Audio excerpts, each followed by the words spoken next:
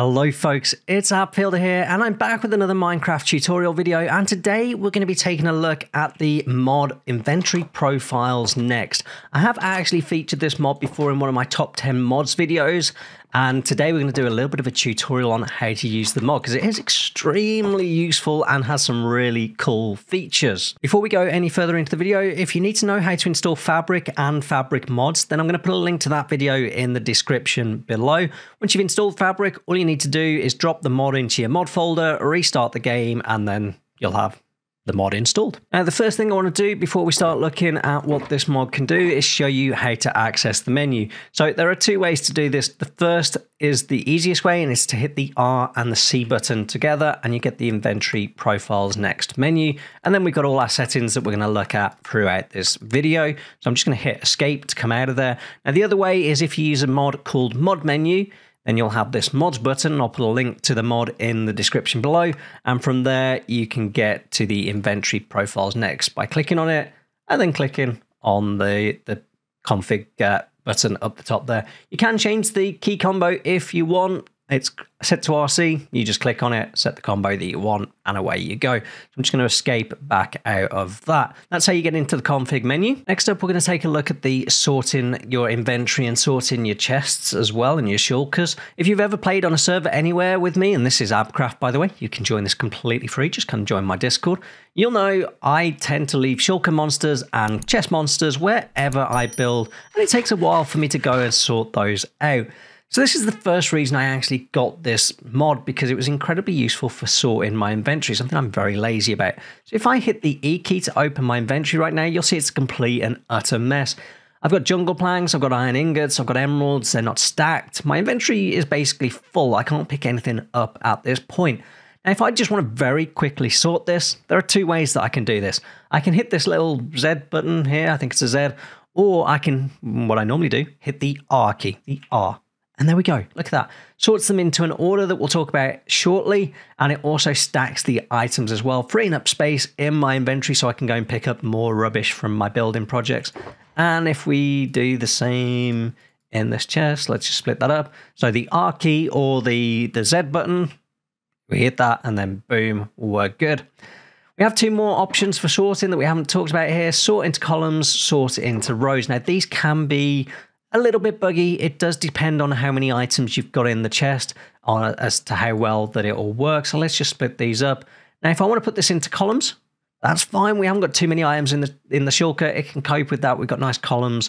And if we want to do it into rows, it works again with rows. It does start to get a little bit strange when you've got lots of items in a chest like this. So if I do columns, it actually kind of looks more like rows to me. And if I do rows, kind of looks more like columns. So you can get a little bit of an odd result there, but if you play about with those buttons, you'll hopefully get the result that you are after. So that is sorting items. So the only other thing we need to talk about on sorting items is changing the order in which they get sorted. So R+C to open your config menu, and we've got a couple of items here. We've got the sort order and we've got the custom rule as well. So you can actually sort using different items now. I use the item name, but you could use the numerical ID. You could use a custom rule if you created one. Not going to go into that in this video. You could use the default, so it's the same as in the creative kind of menu. So if I hit the R key, see how it completely changes that order. So that's just worth noting if you like your items in a different order. Like I say, I tend to like to use item name. So that is basically everything on sorting the items. The next thing we can do with inventory profiles next is speed up crafting. You can see I've been playing about with this feature over there. So what we need to do is have a tick in this button. Now, I'm just going to show you what happens without it ticked and without us doing anything. You click on it and then that's it. Now, imagine you were doing stacks or what have you at a time. If we click this button and we put the one in there and hold down the Alt key, you'll see it automatically brings the items in. So we can just keep on clicking on that, and it'll keep going until we've built up. Remember to come off the Alt key. Now, check what happens when we press Shift and Alt together. So Shift, Alt, make sure that's ticked.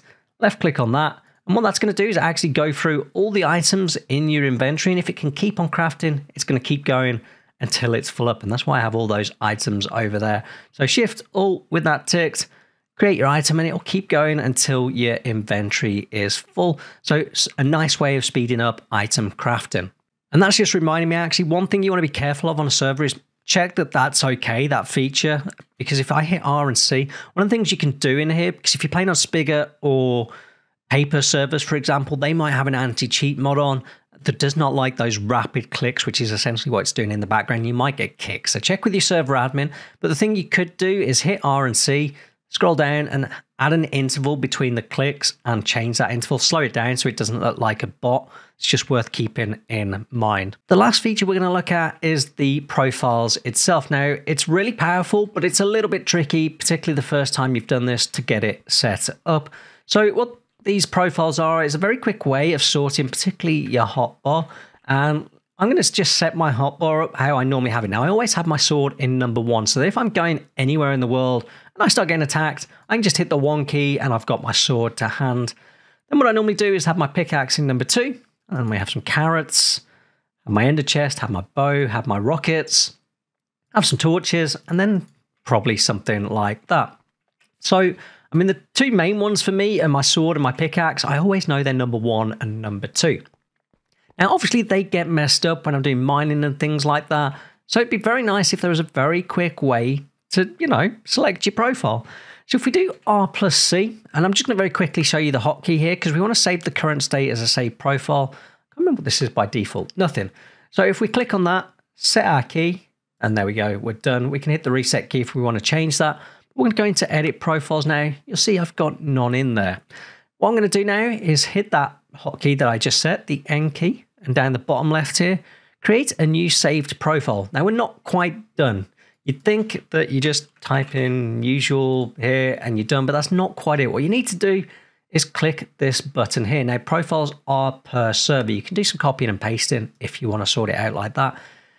Cool. We've got our profile here and it's currently profile saved, activate hot 1. Now, it should move netherite swords, golden carrots, bow, all that kind of stuff. What we need to do is here, now imagine you could have more profiles. It's just give that a name. Doesn't matter what. I'm going to call it usual.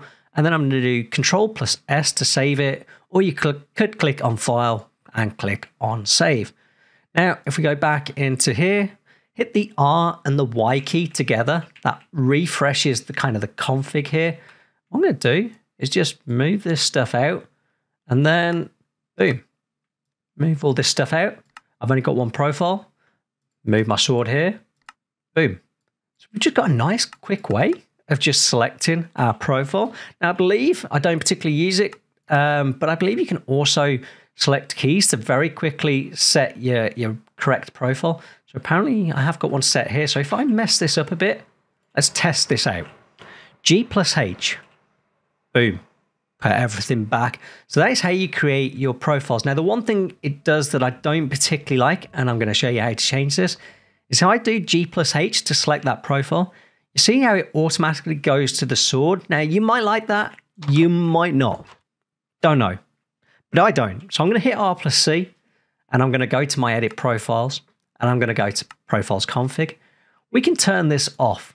So we can just remove this, just do save, go back, do R+Y. Sorry, I've made a slight mistake there. You can see it's telling me there's an error. Reason is because I didn't delete the activate. So if I do that, so profile usual, get rid of the activate and the hot 1, do R+Y. There we go, no error this time. Now, let's mess this up, but let's have our shovel selected and let's do my G+H, which selects my first profile. Boom, my shovel is still selected. It hasn't activated hotkey 1. That is how you create your profiles. And as I said, they're per server, so you can have multiple profiles. Sometimes I have a sleep profile. If I've got a bed there, absolutely perfect, very, very powerful, and lots more you can do. Suggest you have a read of the wiki of the extra settings that you can do. Anyway, folks, I hope you've enjoyed this video. If you have, give it a like, consider subscribing to the channel. The creator of this mod, Miranimi, I think I've said that right. He's got his own Discord. I'll put a link to that in the description as well. If you have any questions about what you can do with this mod, then I recommend you go to his Discord, but be very polite. Don't ping him. People go into Discords and ping. It gets very annoying. Don't do that. Ask a question, be polite, and he'll give you a good answer.